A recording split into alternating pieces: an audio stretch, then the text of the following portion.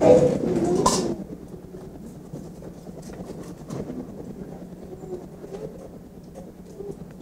didn't talk about it that much, but that's where I have the challenge myself. I can get into an argument based on Christ and get off it so quickly, super fast, to make it about me. I've done it. I've even had my kids call me out on it.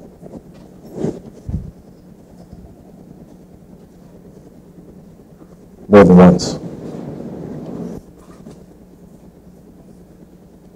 Who was the first question, I should say? Oh, yeah, by the way. Yeah, by the way. Yes? Considering what you've just spoken about, how does one handle that delicate tension between making it about God and when you see someone who's acting against God, and like Timothy, when he stood in front of that grave and died, it was just him. But like families with children, we are reaching that point where standing against those who hate God can put us in danger. And I mean, you look in the past and you look at the families who started homeschooling, like in the 60s and 70s, and risked having their children taken away to do the right thing. And then like you look at things now, and if you stand against injustice, then you risk your family's safety for that. Like, how do you handle that delicate balance between opposing those who hate God and yet caring for your children's safety at the same time? Because it is a very delicate balance. You don't want to like try to be so safe that you. Do you get what I'm saying? Yeah, I mean, I think you're talking about those who threaten to call. There's a few things about that. First of all, as we've talked about before, what Liz is talking about, though, is some people that threaten to call children youth services because Liz was out with her children in a abolishing abortion protest. Of course, we talked about that a little bit and mentioned that it's not a compromise for you to be out there without your children. That's definitely not. I mean, even if my kids don't go out with me. Right. Yeah. Let's say that's the case. There's not a one-size-fits-all answer here for this. I believe it starts, though, with everyone. I believe it starts with the sighing and crying. If we are truly sighing and crying over this wickedness, we will act eventually. I'll tell it like this. You may have heard, probably heard the story of, I say Telemachus, other people say Telemachus. The believers in the Roman times hated the whole gladiatorial battles. They felt it was murderous. Anybody know how that eventually stopped, by the way? Some of you might know how that stopped. It was the believers that began to oppose it. And so there was a discussion about it. Now, what eventually happened was Telemachus, I say Telemachus, that's why I always say it. Telemachus had enough. He jumps into the ring and separates two gladiators. He was a believer that had enough. So he no more on his watch. So what happens next is everybody's like, boo, whatever I don't know what the Romans said, boo, but whatever it was.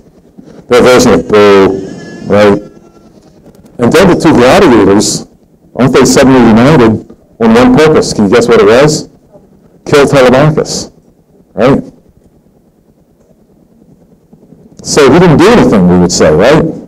But it wasn't that long afterwards that the gladiatorial games were actually outlawed.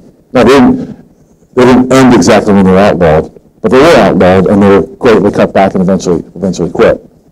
So you had these other people that were raising their voices against it. You had him who jumped into the arena at the time. And that's why I say there's not a one-size-fits-all thing necessarily. It wasn't necessary for everybody to jump into the ring necessarily. Certainly my vision, or my burden, if you will, is to get us all to the point where we are outraged and offended at the wickedness going on, and we're not passive. To me, that's a big point to say. I can't tell you in terms of every single action. But I will tell you, if we are silent and cry over the wickedness, we may as well not be any place out there anyway. That's where we must begin. Yes? Your reference to reading Ezekiel 9. Can you all hear this? Ezekiel 9. Speak up. Yeah. Did that literally happen in time and place in history of Jerusalem, or was that a future prophecy? Okay. Yeah. Were those literal people? And 6 executioners and 1 man with the marking. Right, with a marking instrument. I believe that was a vision, just like what we see later on in the book of Revelation. I believe there was a vision of what was going to happen to Jerusalem, which we know under the ministry of Jeremiah, that is what happened. What Ezekiel was facing there was that some of the Jews had already been taken out. Not all of them had. Nebuchadnezzar at that time was like, okay, you guys back in Jerusalem, if you straighten up and just pay me enough money and stay poor, I'll let you alone. And so there were some people that said they're going to come back. And Ezekiel was up against that kind of business. And so he had this vision to point out that if they didn't turn around, the problem really was not Nebuchadnezzar. See, that's what he thought the problem was. If they wouldn't be that stinking Nebuchadnezzar in Babylon, we would have a pretty nice life around here. And Ezekiel's, his job is, it's not Nebuchadnezzar. It's God you have a problem with. And this is what's going to happen to your city if you don't straighten out. But I'll protect the ones who are concerned about me. And by the way, it's those false prophets and priests that you're trusting in who are going to get it first. And so I don't believe there's this literal thing. I believe there's a picture of what was going to happen shortly thereafter, what Nebuchadnezzar was going to do and did do to the entire, to the city, which I think is what you have going on in the book of Revelation. Anyway, yes, Jen. Kind of to build off of the question, it's talking about those who grieve and lament over all the detestable things. Is that something that's an outward, outside of your home, or is that something that can be done inside your home as a mother with your children in kind of doing that, raising children to feel that way? Is that our calling? Yeah, certainly inside your home at a minimum. I mean, I don't think we can be dispassionate when we teach our children about wickedness. Like, some people are wicked, some people are not. I don't think we can do that. And the reason why I say that is because the Bible definitely does not do that. There were times when, like for example, we didn't read it, but there was a time when God told Ezekiel to stamp his feet and smack his hands together. That sounds kind of like a little overkill. Can't you just tell us? But then you have all these other pictures that Ezekiel had to do. For example, he had to cook his food. God told him to cook his food with human waste as a demonstration of what was going to happen to these folks. This is going to be you. And Ezekiel complains about that and says, do I really have to? And God says, okay, you can use cow waste, and which he does. What I'm saying is, I don't think we can ever talk about wickedness without corresponding emotion. Ever. Because we see throughout the scriptures, when we see wickedness, we see emotion. We see it in the New Testament with Christ getting emotional over what's going to happen to Jerusalem. And I believe we do our children a disservice if we're like academic about this, because I believe we have pretty much an academic. I'll mention this again. I know I've mentioned it before. I saw a discussion on YouTube, wherever it was, from some folks who really do have a reputation for being all about the gospel, if you will. And they had a discussion about whether abortion should be illegal or not. And their conclusion was, well, hey, wicked people, why should we have laws against people who are going to do bad things? Because that's what they do anyway. I thought, and my head wanted to pop off. You're okay with laws against killing you, but it's dispassionate. It's an academic discussion. No emotion. But I don't think the Bible teaches that at all. I saw another hand. Yes?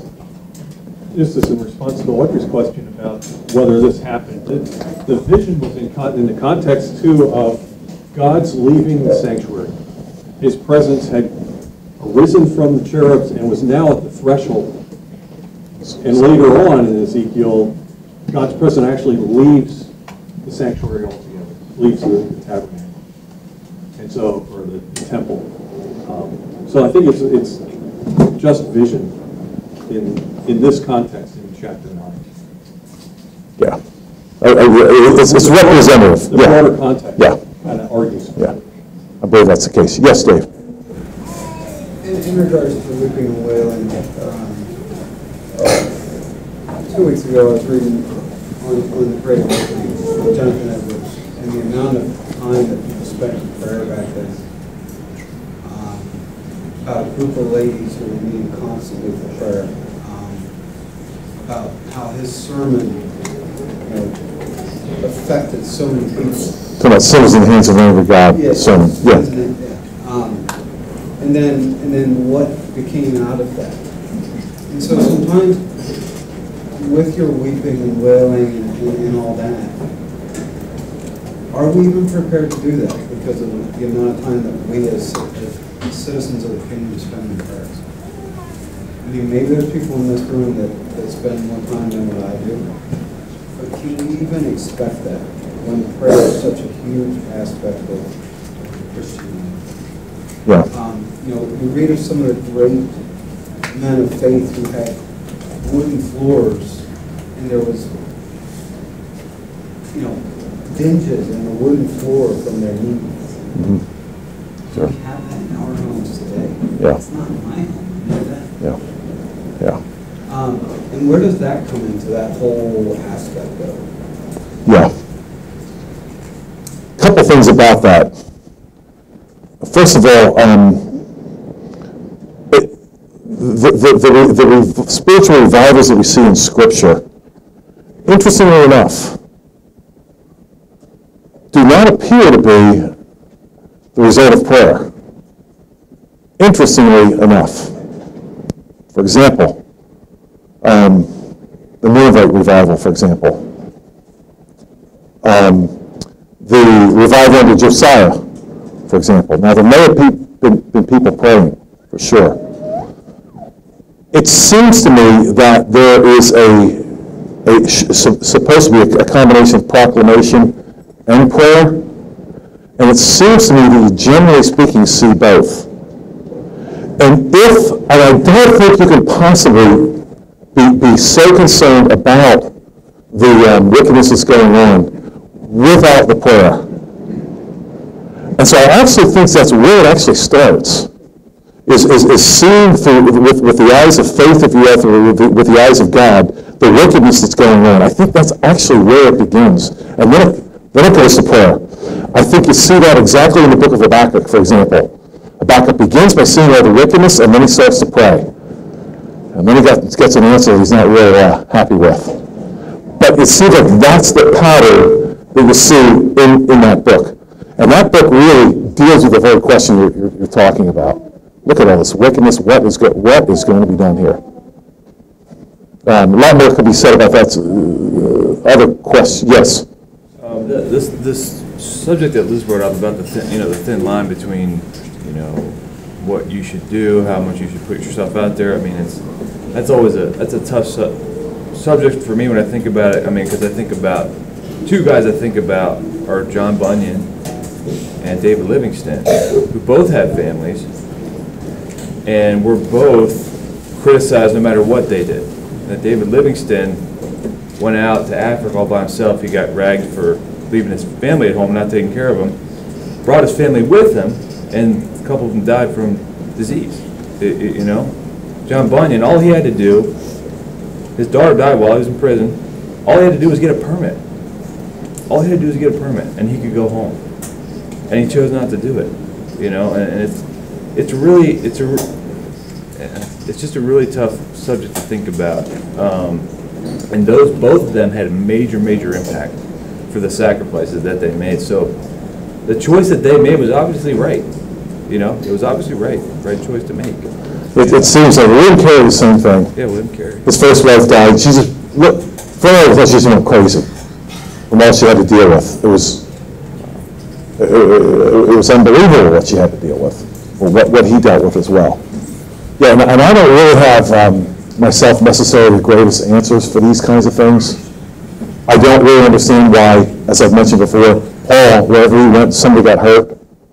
It seemed like Apollos sort of has the free ride to me. He's kind of comes in the back, and he's doing all the explaining, and he's getting all the credit for being a real eloquent guy. Doesn't seem like he ever got hurt. Doesn't look like it anyway.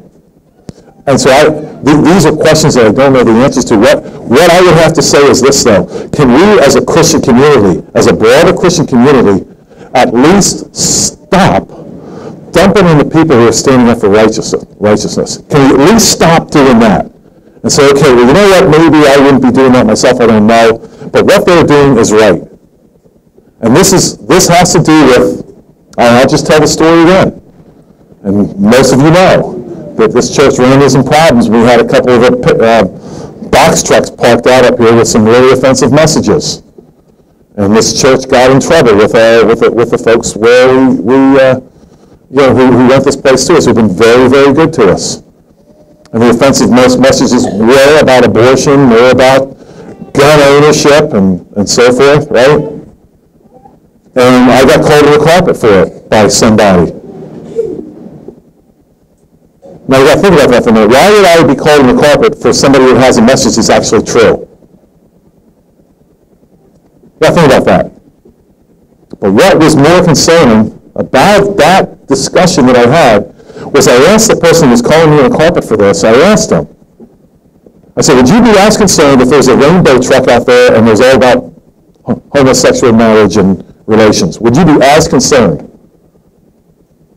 And I couldn't get an answer out of it for a while. I kept asking. Finally said, well, yeah, I'd be as concerned. But it took me a while to get there. So he was willing to trash his Christian brothers and sisters for saying what's true, and on the one hand, and on the other hand, willing to countenance what God says is an abomination.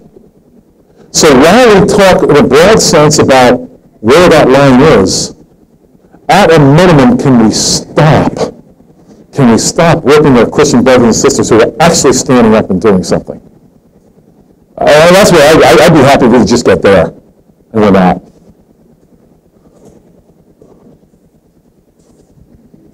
Yes, Seth. Tack onto that, don't you think that a lot of it also depends on, if we don't have somebody doing something outside of the bounds of Scripture, is there really grounds to oppose them? For instance, we hear all the time with Paul.